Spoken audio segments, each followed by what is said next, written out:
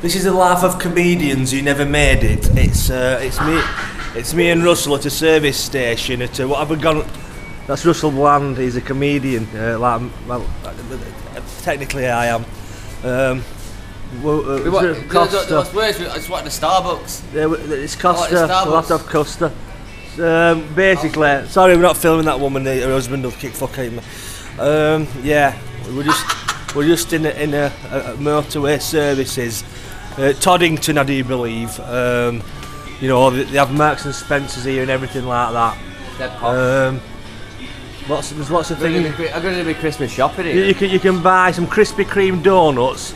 You can get at least 2 for 30 quid, which is quite good. But there's different ones. There's the Nicholas Witchell flavour and all kinds of things like, you know, you can buy. You can come and watch me have a week. You know, you can buy the latest Adele CD from the counter for that's Costa. We're going to be going there. We're not middle class, but I have an habit of falling asleep at motorways and like nearly crashing into barriers. So you have to have that coffee to keep your sustenance up. This is my new Showbiz attire, by the way.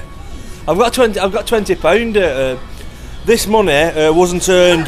If anybody's watching this from the DWP, or any spiteful people are watching, thinking, yeah, he's doing comedy and earning money. This money was actually what Russell gave to me for running him to this gig, because I did a free trial spot because I'm not. What are you fucking laughing at? I'm going at men's toilets now with a camera, which is technically, if there's any other fellas, and I'll have to switch it off, or they think we're like fucking benders or something. But it's not true. You know, I'm not filming other men. I'm not filming anybody. I'm not filming myself. That's really weird. I'm just talking shit. You know. But I think I'll end it there because it's a bit like George Michael shit. So thanks.